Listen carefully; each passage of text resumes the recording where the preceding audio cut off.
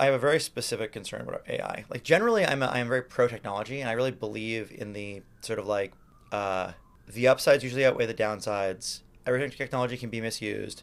You should usually wait, and you should wait until you eventually, as we understand it better, you want to put in regulations. But like regulating early is usually a mistake. When you do regulation, you want to be making regulations that are about reducing risk for innovation and actually authorizing more innovation. Innovation is usually good for us. I sort of have a very high level like syllogism about like AI that I've come to believe that I think is like correct, which is like if you consider intelligence to be the capacity to solve problems from a given set of resources to a given goal, we are building things that are more and more intelligent. Like we've built an intelligence. It's kind of amazing, actually. We built something like definably, it may not be the smartest intelligence, but it is unintelligence. It can solve problems.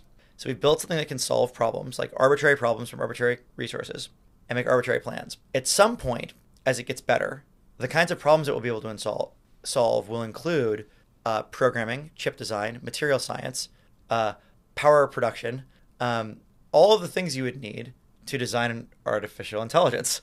At that point, you will be able to point the thing we've built back at itself. And this will happen before you get that point with humans in the loop. It already is happening with humans in the loop. But that loop will get tighter and tighter and tighter and faster and faster and faster until it can fully self-improve itself, at which point it will get very fast very quickly. And a thing that is very, very, very smart, and you generate something that is very good, very intelligent. And by intelligent, again, I mean this capacity to solve problems. There's lots of ways it's an English word, which means it has no one definition. But in that sense, we mean that kind of intelligence. And that kind of intelligence is just an intrinsically very dangerous thing because intelligence is power. Human beings are the dominant form of life on this planet pretty much entirely because we're smarter than the other creatures. When was the last time intelligence came into entity at this level? Right, and within humans, I think people get confused between these two different things. Within the band of human intelligence is not the most important thing. Humans have a lot of other attributes. But intelligence is a very important thing for people. We have a lot of other... Gorillas are more intimidating as a species than we are. But gorillas did not build this studio. And humans are dangerous as hunters, for example, because we're smart. We do things like, crowd the woolly mammoths off cliffs and set traps and we have whites in our irises. It's the exact balance of white to color is what communicates what we're looking at. Other primates have black eyes because they don't want the other creatures to see them because they're trying not to give away information. We have the white around the iris because it lets you tell what other people are looking at. And we actually have this eerie ability to do it. You know exactly what other people are looking at. Imagine hunting. These creatures are hunting you, and you see one of them, and one of them can indicate to the other one across the way that they just saw a deer by looking at the deer, and there's no sound exchanged at all. It's just purely this you have to be pretty smart to do big, very strong theory of mind to do that. If you build something that is a lot smarter than us, not somewhat smarter. Again, within humans, the smartest people don't rule the earth, obviously. But as much smarter than we are than dogs, right? A big jump. That thing is intrinsically pretty dangerous because if it gets set on a goal that isn't the first instrumental steps, instrumental convergence. The first instrumental step towards achieving that goal is first, step one, if this is easy for you because you're really just that smart. Well, step one, just take over the planet, right? Then I just have control over everything. And then step two, solve my goal. Can you define instrumental convergence for those that didn't sit through 3.5 hours of me talking to Eliezer Yudkowsky? Yeah, so instrumental convergence is this idea that often when you're trying to achieve a goal, step one is to achieve a instrumental goal along the way. So if you want to for example, what's the paper clips is the one that used, so I'm thinking more like an instrumental convergence. I'm trying to give an example for where it happens to people in their people's lives. In chess, your actual goal is to checkmate them, but along the way to checkmating them, most of the time, one of the things you want to do is take their pieces.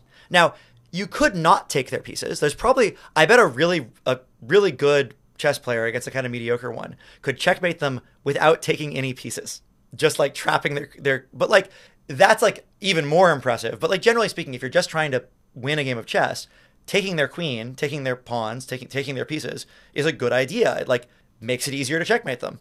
And so I can predict something about almost any good chess player. They'll take a bunch of their pieces. They'll take the other person's queen eventually, probably. In the same way, you can predict that corporations that want to expand into a new market, there's an instrumental goal. It's like step one, they'll probably hire people in that market. It's like just predictable. And in general, if you want to accomplish most goals, like big goals, step one is like accumulate a lot of money and power. Like if you have a goal of changing the world, accumulating money and power, or accumulating followers who like care, listen to you, and will do what you say. These things are like obviously good first steps. Even if you didn't even know what the next goal was, they would be good first steps. And if you know what it is, they're definitely good first step. Step one, if you can achieve it along the way to achieving any big goal, yeah, paperclips is the traditional one, is first just if you can pull this off, which like humans can't do this. We don't think of goals like this because we're not capable enough. But if you could pull it off, step one would be like, well, first I'm just going to like literally just make sure I have total control over everything at all times. And then step two, I'll like do whatever it is. Step two, do the thing. Easy. I already have control over everything. No one can stop me. I have access to all the resources. Simple. And I think people just don't, it's hard to have, people don't imagine sufficiently capable as sufficiently capable. And some people have this idea like, oh, what if we just don't give it goals? Well, first of all, we are giving it goals. People are already building agents. But let's just say we didn't. And so you ask this oracle, what's the best way for me to accomplish goal X? And it knows if it takes you literally, and it actually answers your question correctly, answer to your question will be a thing that causes you to bootstrap an AI that then takes over the world and accomplishes the goal. That's the most reliable way to accomplish that goal. Now, I just laid out a chain of argument with a lot of if this, then this, if this, then this, if this, then this. I know Eliezer thinks that like we're all doomed for sure. I buy his doom argument. I buy the chain and the logic.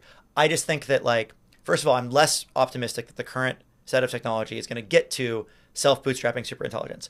I'm less optimistic than he is that, or you could optimistic or pessimistic, whatever. I'm less sure than he is that when it hits that self-bootstrapping step, that that process will be fast, and that there aren't important new discoveries that will take a long time on top of that we haven't found. I'm less sure that so there's an idea of alignment, getting it.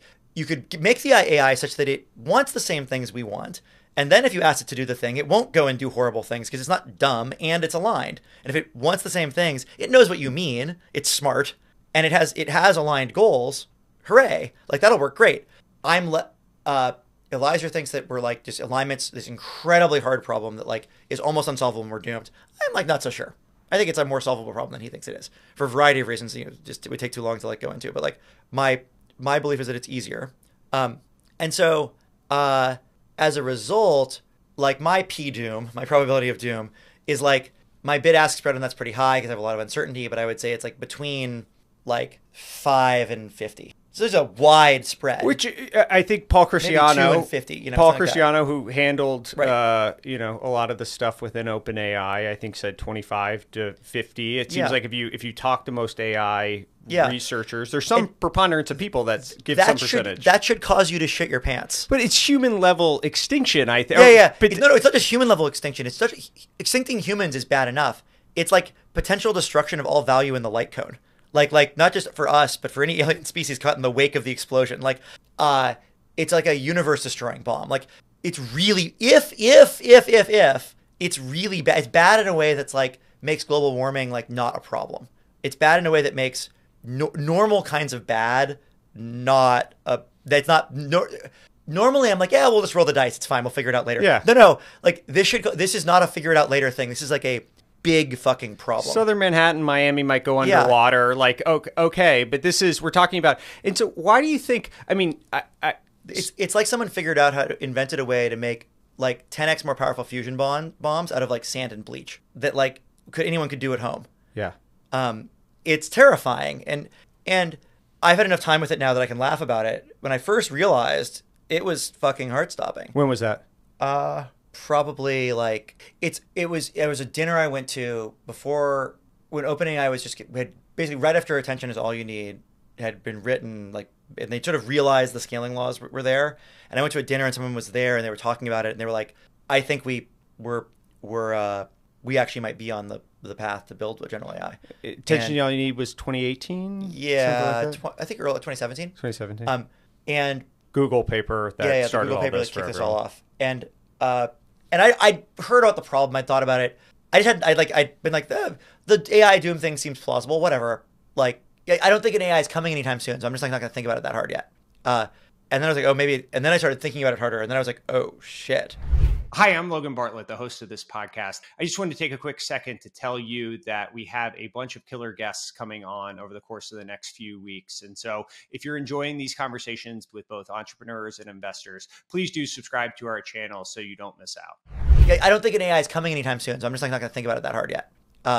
And then I was like, oh, maybe. And then I started thinking about it harder. And then I was like, oh, shit. Oh, and so I guess I believe the proper response is like, unfortunately, this isn't the kind of thing where we can stop forever. And it unfortunately is also the kind of thing where like more time is good. Like I'm okay with stretching out the time a little bit, but like ultimately to solve the problem, I think this is one of my biggest points of divergence with Hrabovsky.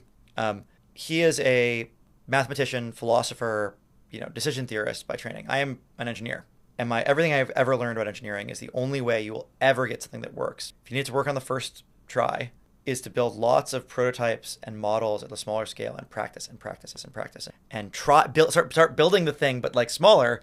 And if there is a world where we survive, and everything goes wrong, where we build an AI that's smarter than humans and we survive it, it's going to be because we built smaller AIs than that, and we actually had as many smart people as we can working on that and taking the problem seriously. And so I'm in favor of trying to create some kind of fire alarm where we like maybe not AI is bigger than X at some point, like trying to like create and I actually think there's good reason to believe like nobody wants to end the world. And this argument is not that hard to understand.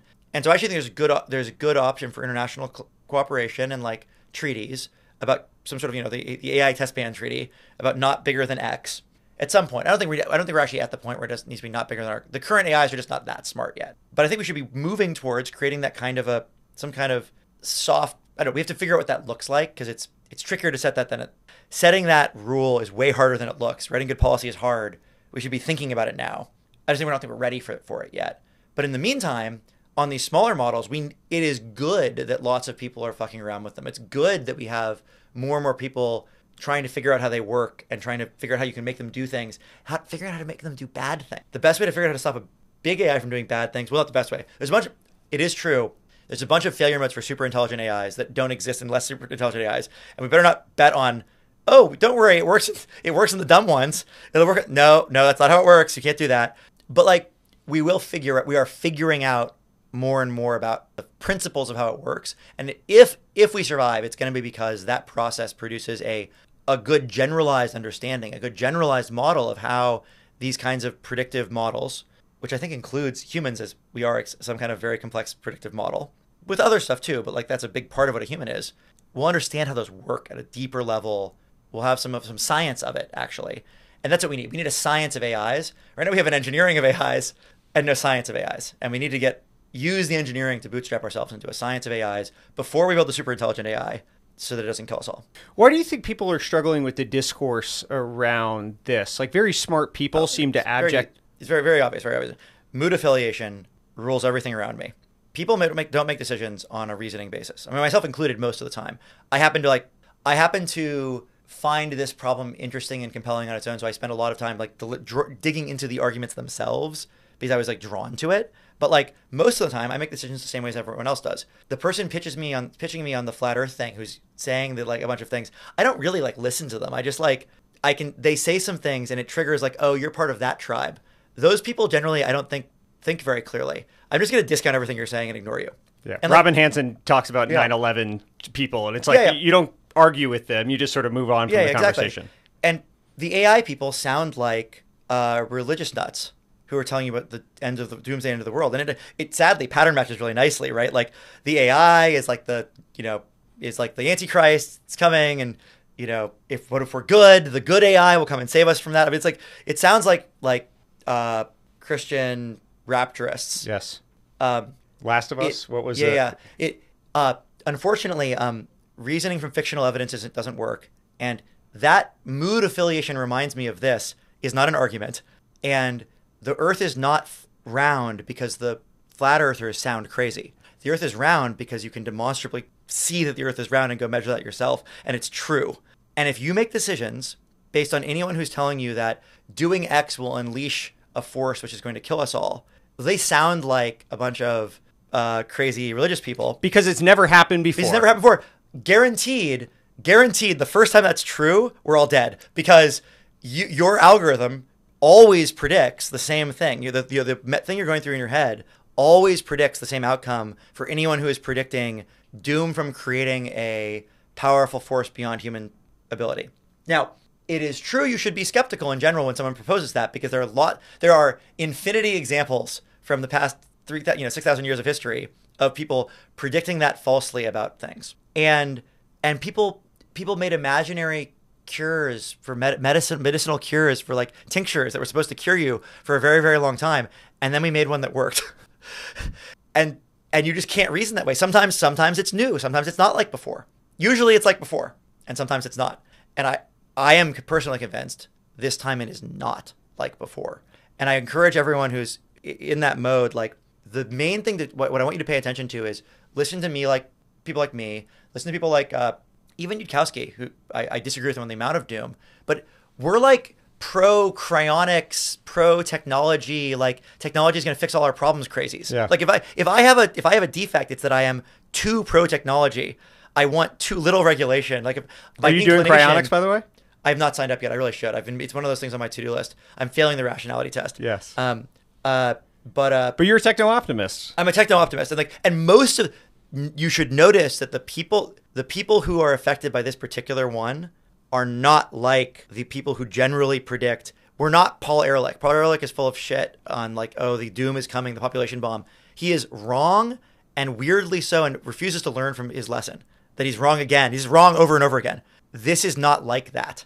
Like, I am not panicked about global warming. I think global warming is a real thing. I don't want to say like, I don't want anyone to walk away thinking like I think global warming isn't real, but like I believe it. I believe in technology. The engineers will figure it out. Don't worry, it's going to be fine. I'm like quite sure.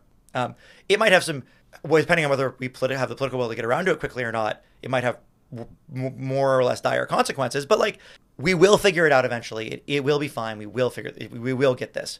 I do, and it's okay. So here I am being the guy who's like the techno-optimist, and I am like, no, the AI thing, this thing though, actually, maybe a problem. And I think if you are rejecting it because we sound like a bunch of crazies, just notice that like at least some number of people who are worried about this I'm on your team. I'm on the techno-optimist team. Really think, and it's not obvious why it's true. It takes a good deal of engagement with the material to see why it's true, because at first it seems like it shouldn't be that big of a deal. It shouldn't be that big of a problem. But then the more you dig in, the more you realize like, oh, well, actually, but wait a second, and it is. And so like, I just encourage people to engage with the technical merits of the argument, and I always welcome people to come to ask questions, but also like, if you want to debate, no, I have an idea. We can align it this way, do this, and it will create the AI that like cares about things we care about. We want your ideas. Like, that's great. Let's have an argument about that. Self-improvement won't work. Okay, because like people have said self-improvement will work in the past and it never did, then I don't want to hear it, because whatever, that's not a real argument. But if you have an actual like argument about how the current learning techniques won't work for that for some reason, engineering reason, absolutely, let's talk about it. Well, I'm glad we spent all this time building your credibility as a normal person. Just to go off the rails here. But seriously, I mean, it is something that people are like genuinely concerned about, and there's no incentive you have. Mark Andreessen published something recently about like AI, and he had a bunch of different points against it, but the AI killing everyone point was the first one. And I think it went back to a lot of discourse around people that profit from this is their business and this is how they make money, and therefore that's why they're intended to communicate in this way. You are not, as far as I know, your business is not in doomsday scenario planning around AI. I have no financial stake in either doomsday scenario planning around AI or the other weird like double think 4D chess thing people impute to it is like, oh, we're actually trying to build up OpenAI and Anthropic and Google as being like super powerful, and it's all an ego thing about talking about how amazingly great this stuff is, so that we can like raise more money for OpenAI and for like, regulatory capture. Or whatever. Yeah. And like I don't own any equity in any of these things. You're not trying to help your 2006 batchmate or 2005 batchmate Sam Altman. No, Sam Altman's really good at raising money. Yes. Like, he does not need my help. Yes. I promise. Yeah. What would you recommend to people? I mean, if they are curious about all of this stuff, and like, when people ask me about it, because I've had Eliezer on, they're like, "So now what?" And I'm like, call your congressman. I don't know. So there's sort of two paths that where you can contribute if you care about this problem. One is if you're technical and you're technically minded, and you think that you want to work on it, like, go learn how the AIs work and work on interpretability and work on corrigibility. And can you define those terms? So interpretability is like understanding what's going on inside the AI, which we have very little understanding of right now. Yeah, and corrigibility is how do you make a decision-making thing that is willing to be corrected by others? Because actually, and that's where Eliezer has a lot to say about this. It's kind of a decision theory thing. How do you get it to sort of like believe that even though everything it knows seems like this is the best way of doing it, the other people are telling me that's not right, and so I'm open to being corrected by their point of view. How do you make it's sort of this? How do you give something humility, almost in a way, right? And we have no idea to do that either. We've made more progress on interpretability than corrigibility, but we've made a little bit of progress on both, and we're making more on interpretability. And my real pitch for this is, it's actually really interesting. There's just stuff lying around that no one's checked, no one's tried. It's like when the microscope was invented, and suddenly like you could just make a scientific career by like pointing microscopes at things, and like there were like lots of things to point the microscope at that no one had ever looked at before. We have a mind you can go look at and examine and experiment with. We've never had one of those, and so there's a bunch of like interesting kind of like scientific work too. So basically, I would encourage people to go do scientific work on AIs. Go take the AIs other people have built and done the engineering, and try to see what science you can do to them, particularly around interpreting what's going on inside them, or how you get them to accept corrective. If you're not technically minded and you don't feel like learning how to like actually build a transformer, there's less obvious how you contribute directly.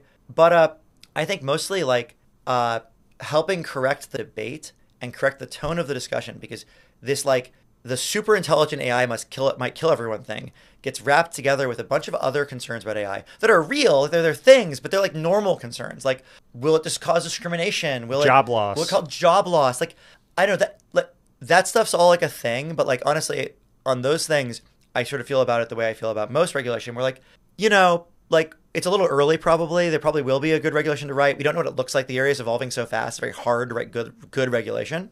Don't let that get confused. Job loss doesn't kill everyone. Yeah, so there's AI ethics, and then there's AI not kill everyoneism. And the AI not kill everyone thing is like, we need the AI to not kill everyone. Don't let people mush it together. When you hear people conflating the two, correct the record, because they're just not the same idea, and they're not the same kind of problem, and they won't be solved with the same kind of tools. And the danger is that those two get sort of wrapped together into some thing that gets rejected by people who just like, who reject the AI ethics stuff that it's like, well, this doesn't really make sense, which I kind of agree with a lot of the people who say like, most of that stuff kind of doesn't make sense to me. I could see in theory, maybe some of it. We'll throw out the good part with the bad. And a lot of that other stuff is true of almost any technology, right? Yeah, in some ways. That stuff is just general. It's general technological, like. And that's my thing of why I think Silicon Valley in particular has struggled to talk about this.